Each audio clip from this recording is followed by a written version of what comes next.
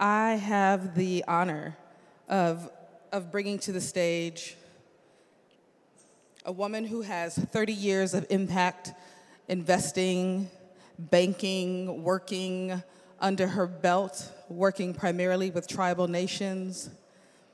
You know, those of us who have been studying the history of our people know that these are not like new ideas, but they have like new names. So this indigenous wisdom on well-being is what our next presenter, Valerie Red Horse MOHL, is all about. You all can make some noise for her coming to the stage. Yes? She is a professor at Stanford University, teaching entrepreneurship and social impact. She is the co-founder of Red Horse Financial Group and Red Horse Productions. She is a filmmaker of Cherokee heritage, and she is a mother and wife. So today she's here in her new role as the executive director at the Investors Circle SVN, making social, economic, and environmental change. Please welcome Valerie Red Horse MOHL to the SOCAP 2018 stage, y'all. Thank you so much. Thank you. There you are. Thank you, Ashara. Whew. Thank you so much. I am really humbled and honored to be here because, as she mentioned, this is a very brand new role for me. I am the brand new executive director of Investors Circle and Social Venture Network. And many of you know more about the history of the social impact space than I do. It's been a great learning curve for me. And I'm just so honored to be here, to be able to lead this session that is called 57 Years of Leading the Way. But I want to clarify that that 57 years is not linear years. That's combined years between Social Venture Network and Investors Circle. And so what happened for me, as Ashara mentioned, I just want to give you a little bit of history about how I come to be standing here. About 2 years ago, my husband and I followed our youngest daughter to Stanford, and we moved from Southern California to Northern California. And as Ashara mentioned, we had been working with tribal nations around the country. And what we saw in and around many reservations was some of the worst abject poverty within the US borders. And I was really hungry for sustainable long-term solutions to that poverty. And we would try to bring emergency care and what I would call Band-Aids to our people. And we would bring food and programs and clothing. But I felt like we kept doing the same things year after year. We would weatherproof homes and put roofs on trailers. But I wanted to find something more.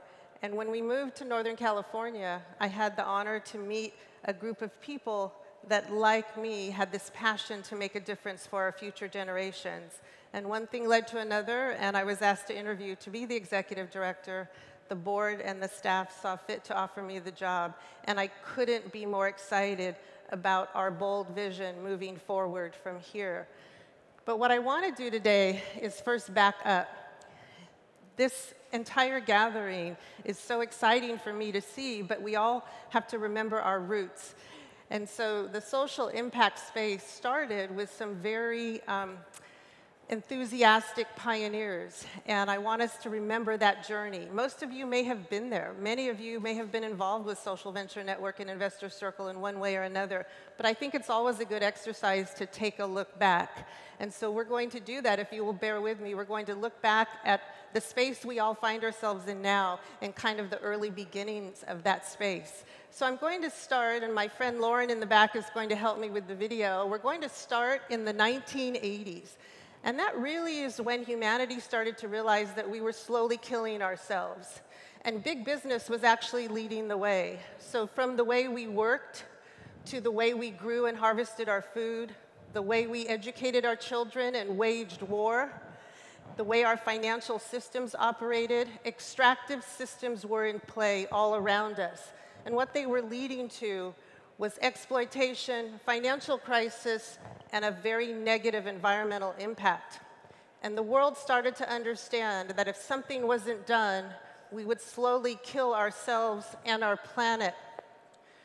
So a very bright idea was born back then. The idea that what if business, not philanthropy, but what if business with a profit could actually be used as a force for good? What if business leaders came together and said that they would commit to impact and purpose as well as profit? The year was actually 1987 when Josh Mailman and Wayne Silby, our two original founders, wrote that original letter to a group of influential colleagues and friends and said, let's come together, let's convene and talk about this concept of business for good. And about 70 people came to talk about that, and that became Social Venture Network, one of the original nonprofit social impact organizations. And those people that came together committed to lead the way with business as a force for good. So over the years, Social Venture Network grew and its membership grew, but then they started to realize that there were lots and lots of specific initiatives that had to be focused upon. And so you can see that several other very important nonprofit organizations started to spin out of SVN as sort of the parent organization. I'm going to ask Lauren to stop the slide right there, and let's take a look at that. Most of these organizations are represented here this week at SOCAP. We have American Sustainable Business Council, focused on advocacy. BALI, focused on local ecosystems. Investor Circle, focused on the flow of early stage capital to impact companies. BSR, focused on big business. Net Impact, focused on education. Opportunity Collaboration, I just returned from Mexico, focused on convening and the alleviation of poverty on a global basis. And B Corporation, focused on certification and metrics. Again, very important work spinning out of the original Social Venture Network. So as we continue on in the work in the space, we realize that Social Venture Network as this sort of parent organization is a very important place for people to gather. And what started to happen is members became investors in one another's businesses. They became colleagues, mentors, coaches. And what was so exciting is the world finally started to see, the outside world, not just the social impact space, that business could actually be purposeful and impactful and make a profit. And what you're going to see here, and I'm going to ask Lauren to freeze on this for a second, these are some of the most historic companies that came through the ranks of SVN and really showed the world that you could have purpose and profit. You know these companies, but let's just remember them. Calvert Investments, Ben & Jerry's, Eileen Fisher, Seventh Generation, Etsy, Kind, Birkenstock, Beneficial State Bank, Stonyfield Farms, The Body Shop, Cliff Bar, and New Resource Bank. Many of you know New Resource Bank was recently purchased by Amalgamated Bank, and Ben & Jerry's was purchased by Unilever and now is publicly traded and is a public stock on the stock exchange. So again, showing the world that we don't have to give up profit for purpose. So now I'm going to take you to look at another entity, Investor Circle, one of those nonprofit organizations that spun out of the original Social Venture Network.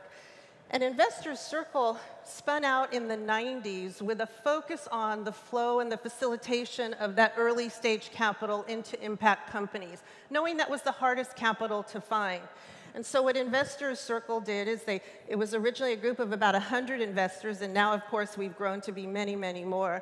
But this group of investors came together and really pioneered what we now call impact investing. A lot of discussion this week about impact investing. So this was sort of the original pioneers of that concept.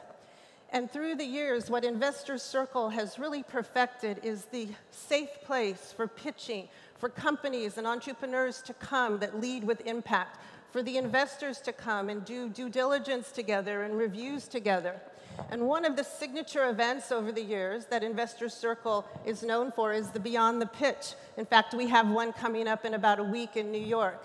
But what is so significant is that over the years, Investor Circle has facilitated about $220 million into over 330 early-stage impact companies. And Lauren, if you would hold here for a minute, just like SVN, Investor Circle has its own sort of rock star companies where early-stage capital was funded, and then, of course, they grew. So we have Zipcar, Pigeon Lee, Honest Tea, United by Blue, Transloc, and Boston Heart Diagnostics. And again, showing the world that you do not have to give up profit when you have purpose and impact. So that's a little bit of the history, but now we find ourselves here and now at a tipping point where social impact, a lot of great work has been done by all the organizations. But now we're not this sort of side conversation. We're not a tagline. We're on the front of Barron's. We're on the cover of Wall Street Journal. Every major corporation is talking about social impact. So we all realize we have so much work to be done. And what happened was in early 2018, in January, Investors Circle and Social Venture Network realized they would have more strength by coming together.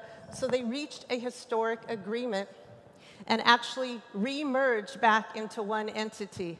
So Social Venture Network and Investor Circle are now one legal entity, believing in the power of collaboration and the power of teamwork.